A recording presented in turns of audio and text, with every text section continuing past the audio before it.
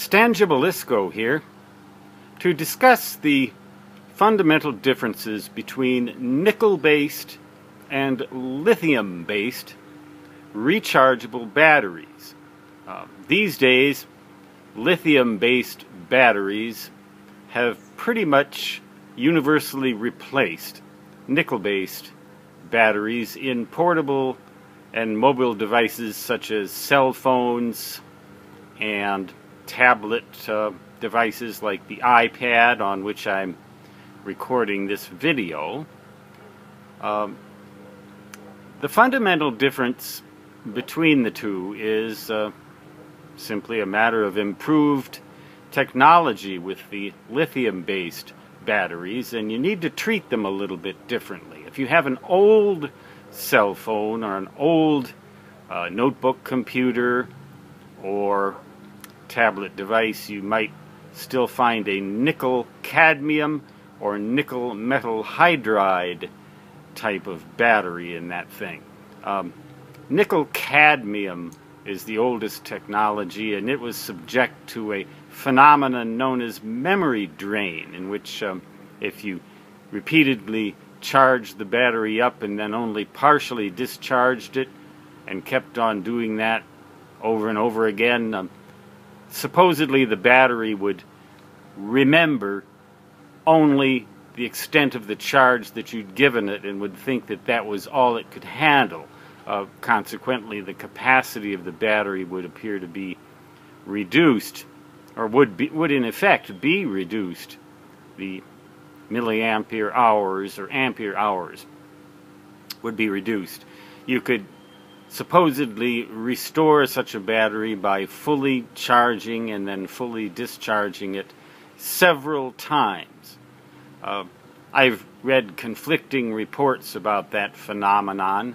Some people claim it's for real, others claim they have a hard time forcing it to happen even under experimental circumstances. But that is one of the big bugaboos about that battery. That said, when I first moved out here to the Black Holes of Dakota Territory in South Dakota, USA, I decided I'd probably better have a cell phone because I was going to be traversing long stretches of highway with unpopulated regions. Some of those regions still are out of cell phone range on Interstate 90 in western South Dakota. But in any case, I bought this thing called a track phone, and that was in 2003.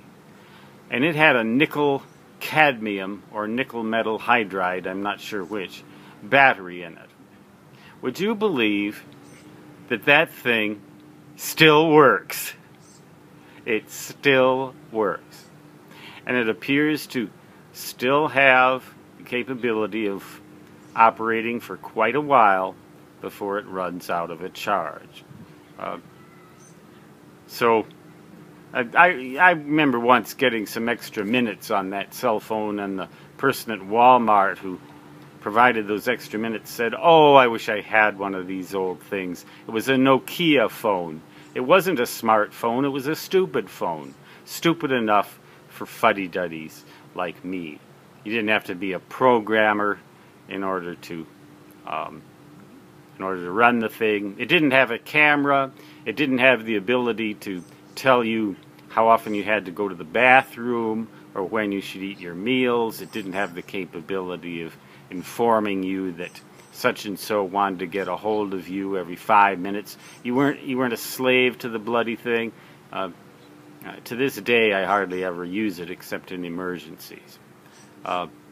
That all the way to the modern range of lithium-ion and lithium-polymer batteries. They do not exhibit memory drain, and as a matter of fact, it's advised by most sources that I've consulted that it's not a good thing to charge them up to 100% or to discharge them to 0. Better to never charge it to more than 90% or let it go down to less than 10. It isn't going to destroy it isn't going to necessarily do permanent damage to the battery to do either of those things, although a battery comprises several cells in series. For example, if you have a 6-volt lantern battery, presumably 4 1.5 volt say zinc carbon or alkaline cells in series. With lithium polymer and nickel metal hydride, the voltages are a little different, but it comprises a number of cells connected in series. And those cells don't always charge and discharge equally. And over time, the extent of charge of each individual cell may vary from cell to cell in a battery, and that disparity will increase as time passes. So periodically, you can consult various internet sources and get various opinions about that kind of thing. I've never had a big issue with those kind of rechargeable batteries. I've tried to be reasonably kind to them and be, just fairly sane in my treatment of them. That said, you may have heard of lithium batteries blowing up, injuring or even killing their users. The cell phone that blows up in somebody's head and causes a fatal injury, things like that. From what I understand, if you properly treat a lithium battery, and if you get a good one, and not some bogus imitation, the cheaper brands which make exorbitant claims about their milliampere hour or ampere hour capacities, if something sounds too good to be true, it probably is. Those are, as I understand it, the type that are more likely to blow up. If you leave a battery plugged into its charger for an extended period of time, normally the battery is supposed to regulate itself so that it can't overcharge, but in some cases cheap chargers or cheap batteries will malfunction, and there are documented cases of them catching on fire. There are even videos showing them catching on fire and things like that. But if you buy a good brand, a reputable brand, and a reputable good brand of charger, preferably one designed specifically for the battery and the device that you're using, and you don't you obey the rules of reason with the things, chances are that you're not going to get your face burned beyond all recognition, or your brain isn't going to explode, your hand isn't going to be burned off, or if you have it in your pocket, you aren't going to be rendered incapable of fathering children if you're a man for the rest of your life. Enough said, Stanley. I think that probably just about covers it. The more modern technologies of lithium are generally superior in terms of the amount of energy they can store and the length of time for which they can deliver it per unit mass. Yet, to this day, the super battery has yet to be developed.